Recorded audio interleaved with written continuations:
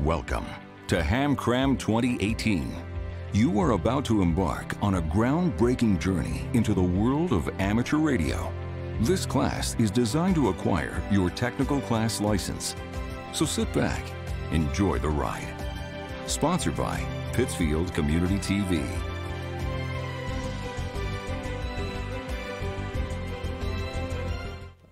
All right, welcome back. Thank you for joining us. My name is Sean. We'll be doing it's like chapter 2 here, and looks like your first radio. So we're looking at a on the screen here. It's a handheld. To me, that looks like a tri-bander. So that's 2 meter, 1.25 centimeter, and 1.25 meter and 70 centimeters.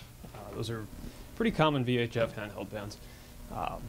And the top one there. So your PTT is the most common method of activating a phone transmitter. The push-to-talk function switches between receive and transmit. It's usually the biggest button on the side. PTT is activated by a single button attached to the microphone or on the side of your handheld. There are many frequencies you will want to access quickly. Storing a frequency in a memory channel is a way to enable quick access to a favorite frequency on your transceiver. Super nice for repeaters and simplex frequencies that you use quite a bit. The disadvantage of a rubber duck, which is the antenna that comes with most handheld radio transceivers, is that it does not transmit or receive as effectively as a full-size antenna. They usually give you just enough to pick up most VHF frequencies. If you attempt to transmit with the rubber duck antenna inside your vehicle, your signal will barely make it out of the windows. This is a good reason not to use a rubber duck inside your car. Signals can be significantly weaker than when it is outside the vehicle. For vehicle use, consider a magnetic mount antenna. Vehicles, a lot of metal. It's pretty much a Faraday cage. If you really need more than 5 watts of power that comes out of your handheld, you could purchase an RF power amplifier. The RF power amplifier is a device that increases low power output from a handheld transceiver. Most modern amateur radio stations now use computers for many different functions. A few ways a computer can be used as part of an amateur radio station are as follows. For logging contacts and contact information. Super, super awesome. You can learn a lot about all kinds of different stations. Sending and or receiving CW. For generating and decoding digital signals. FT8, JT65, PSK31, radio teletype. It's not really, it is digital, but a lot of that you'll see. Frequency modulation, or FM, is a type of modulation that is most commonly used for VHF and UHF voice repeaters. FM modulation is also commonly used for VHF packet radio transmissions. The approximate bandwidth of a VHF repeater FM phone signal is between 10 and 15 kilohertz. So if you're on, let's say, 14652, you're going to go, keep in mind your signal is going to go almost all the way to 14635, or I'm sorry, 52, so you'd be going up to 65. How wide would your FM signal be on the air? That's determined by the amplitude height of your modulating signal. The amplitude of the modulating signal is what determines the amount of deviation of an FM as opposed to PM signal. When the deviation of an FM transmitter is increased, its signal occupies more bandwidth. All right, pool question 2. What is meant by the term PTT?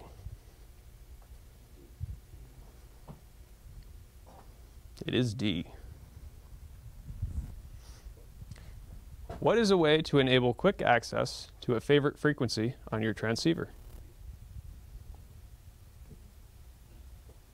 It is B.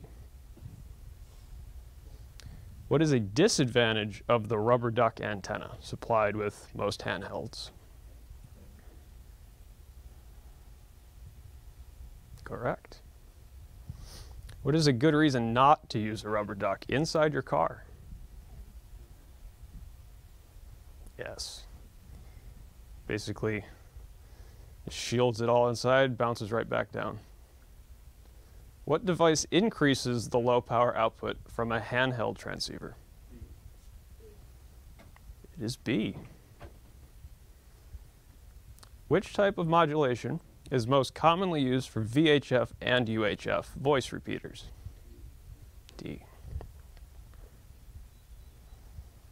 What is the approximate bandwidth of a VHF repeater FM phone signal? Is C. What determines the amount of deviation of an FM signal?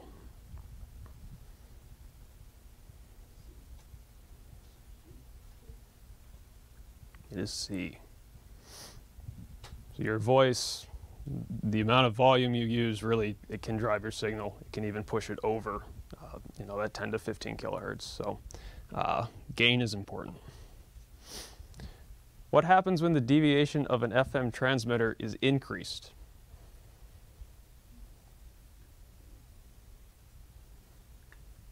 It is A. It's going to occupy more bandwidth. What type of modulation is most commonly used for VHF packet radio transmissions? Oops, I'm sorry. It is FM. How might a computer be used as part of an amateur radio station?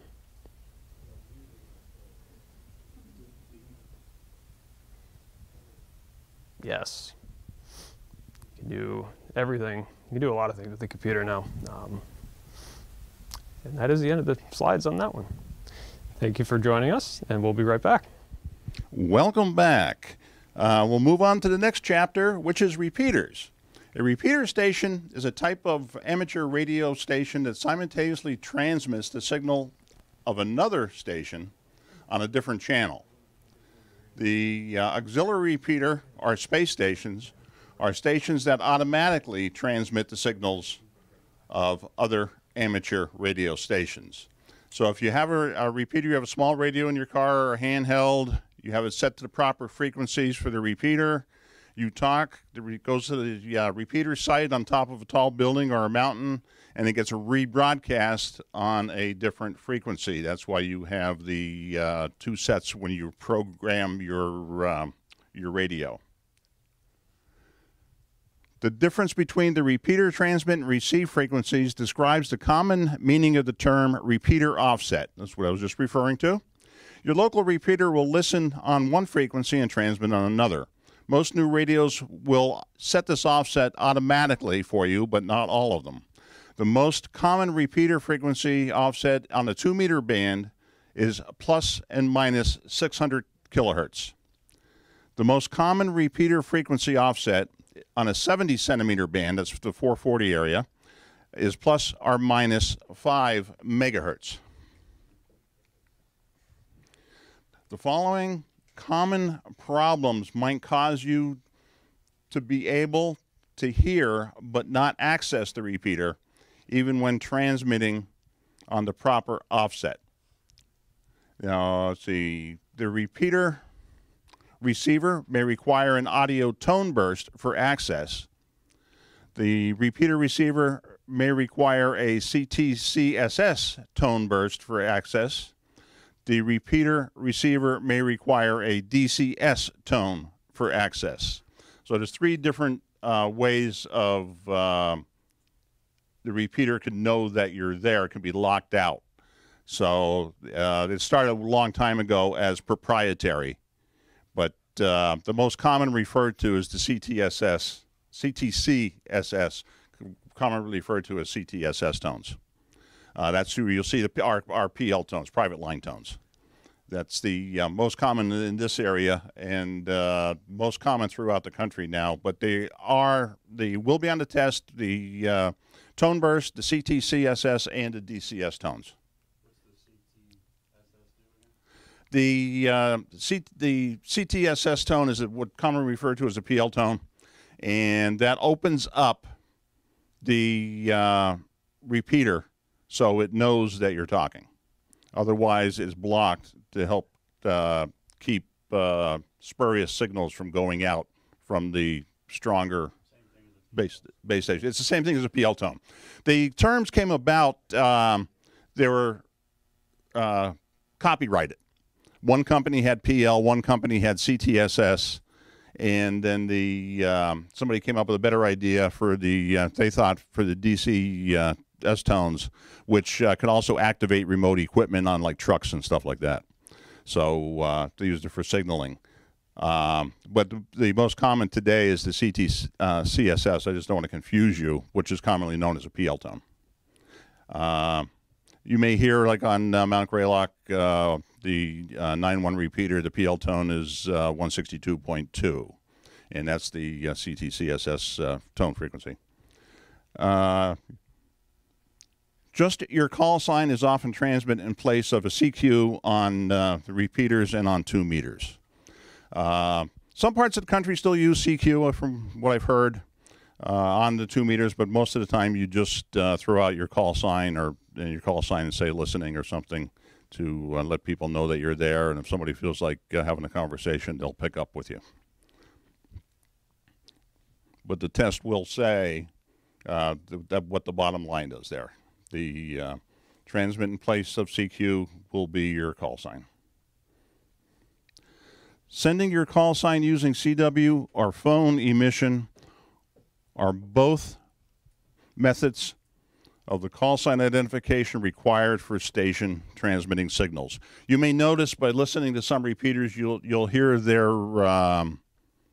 call sign automatically on CW. That fast burst of CW that you hear, that's the call sign being transmitted. The CTSS tone is a subaudible tone transmitted with normal voice audio when you open the squelch of to open the squelch of the receiver. This tone helps to stop interference between stations on the same frequency. And I don't know how many of you have monitored repeaters in this area. One common area of interference, or it's not interference because it's legally licensed, but for the distance, is the Westchester, New York, and the Schenectady repeaters. Schenectady doesn't use the PL tone, but you can hear so at times you can hear Westchester conversation on the Schenectady repeater. The CTSS tones are up in the upper right-hand corner in red. They're standardized from 67 hertz up to 264.1. So as you flip through, most radios have them in their software today, or their firmware. And for instance, there's a chart on the bottom there with Lake George W2WCR with 100.0 CTCSS tone, commonly referred to as a PL tone. The frequency coordinator is the entity that recommends the transmit receive channels parameters for auxiliary repeater stations. The frequency coordinator is selected by the amateur radio operators in the local or regional area where the stations are eligible to be licensed.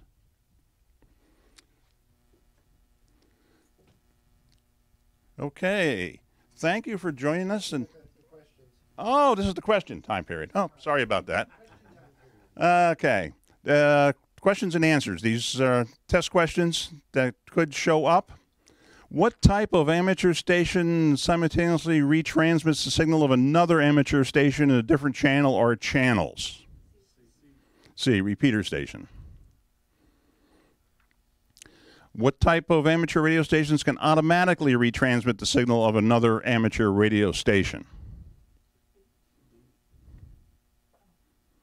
B? Correct. Which of the following describe the common meaning of the term repeater offset?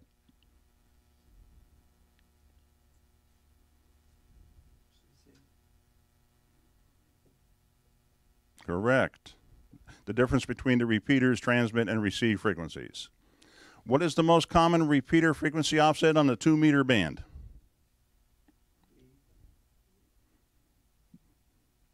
B, plus minus 600. Some are plus, some are minus because it gets crowded out there. And there's a system to it where a certain level of frequency is plus and a certain level is minus. That's why some of the newer radios automatically decide that for you. But it is listed on the repeater book or whatever repeater reference that you're using. What is the common repeater frequency offset for the 70 centimeter band? A, 5 megahertz. Which of the following common problems might cause you to be able to hear but not access the repeater even when transmitting the proper offset?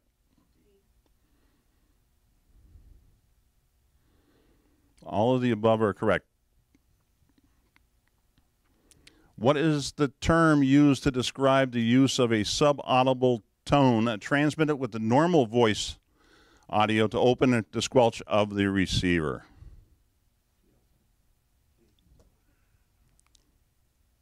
D, the CTCSS. What brief statement is often transmitted in place of CQ to indicate that you are listening on a repeater? Your call sign. Which of the following entities recommend the transmit receive channels and other parameters for auxiliary and repeater stations? The frequency coordinator. Who selects the frequency coordinator? That would be C, the amateur radio community, basically, the amateur radio operators in the local area. That's kind of tricky. You always think the government does it, but what method of call sign identification is required for station transmitting phone signals?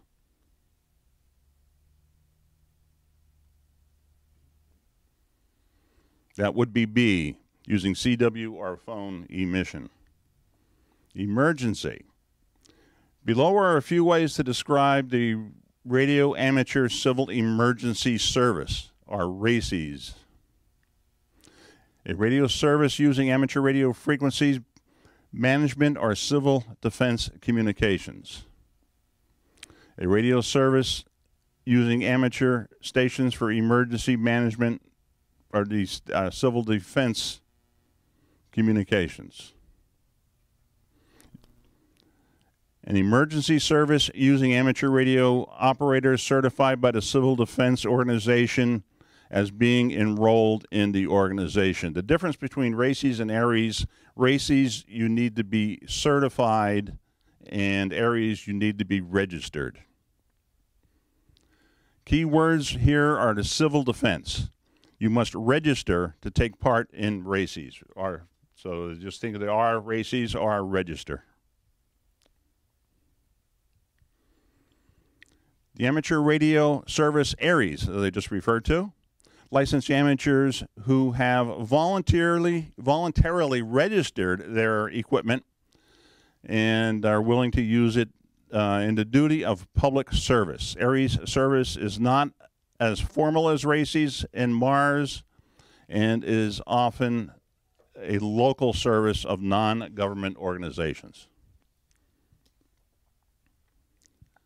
So, test question. So what do RACES and ARES have in common? Both organizations may provide communications during emergencies. The FCC rules always apply when operating the emergency station, or your amateur station. You are bound by FCC rules, so you're operating under the local ARES or RACES group does not interfere with obeying the FCC rules. One thing to keep in mind, when do FCC rules apply? Always. The FCC rules always apply when operating your amateur radio station. You are bound by the FCC rules, so just operating under your local ARES or RACES group does not relieve you from the responsibility of obeying FCC rules.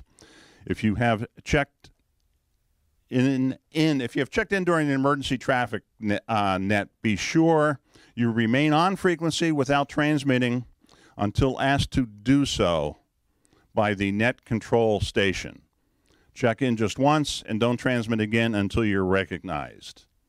That is on the question, or that is a test question. So you check in, tell everybody you're there, and wait for them to tell you to do something. An accepted practice to get immediate attention in the net control station when you're operating an emergency is begin your transmission in saying priority or emergency, followed by your call sign. Just make sure your communication is priority or emergency. Radiogram. The term check in a formal traffic message is the count of the number of words or word equivalents in the text portion of the message. To ensure the voice message traffic containing proper names and unusual words are copied correctly by the receiving station, such words and terms should be specified and spelled out using standard phonetic alphabet. Practice makes perfect, and characteristic of good emergency traffic handling are passing emergency messages exactly as received. What you see up there in red is right from the test questions. There's the answer to the questions. Only if necessary in station involving immediate safety of human life or protection of property are amateur radio operators ever permitted to operate outside the frequency privileges of their class.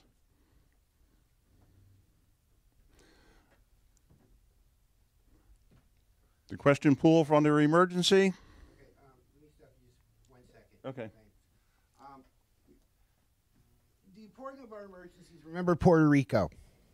Nothing went out of Puerto Rico because they had no power. The only thing going out were amateur radio messages coming out of Puerto Rico, going into Puerto Rico, health and welfare messages. Vitally important in this hobby. Sometimes it is only us that can get these messages through. As you'll see, we'll try it at 1 o'clock. We have a traffic net on the 146.910. I actually do have a piece of traffic that I'm going to try to get out today, if we can get out with it. But as part of the hobby, always try to, and I can schedule somebody myself or the actual section traffic manager for New York to come and do a NTS traffic handling program. You know, if you get into the No Bark Club or you get down to the Albany clubs, we can do that. Thanks. Go ahead, Ron. I'm sorry. Okay, test questions. Which of the following is an accepted practice to get the immediate attention of the net control station when reporting an emergency? Begin with your transmission with priority or emergency following your call sign. That was a tough one for me because I came in the old days of Mayday, but it's now emergency. Which of the following is an accepted practice for an amateur operator who has checked into an emergency traffic net? C. Check in and remain on the frequency until you're told otherwise. When the FCC rules, when do the FCC rules not apply to the operation of an amateur radio station? D. FCC rules always apply.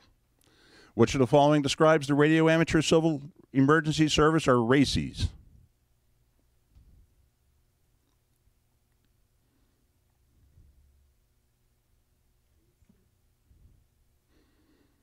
D.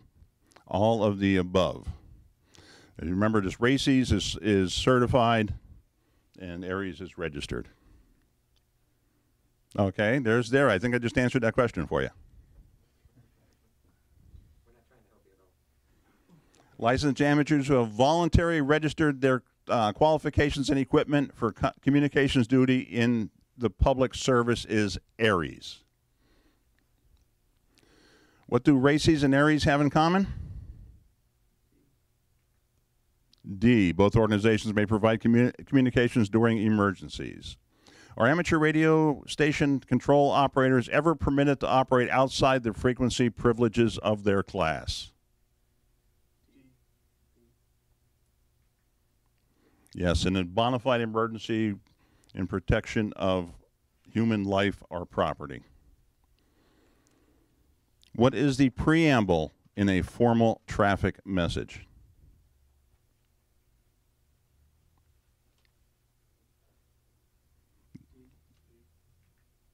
D. The information needed to track the message as it passes through the amateur radio traffic handling system. Which of the following is a characteristic of good emergency traffic handling?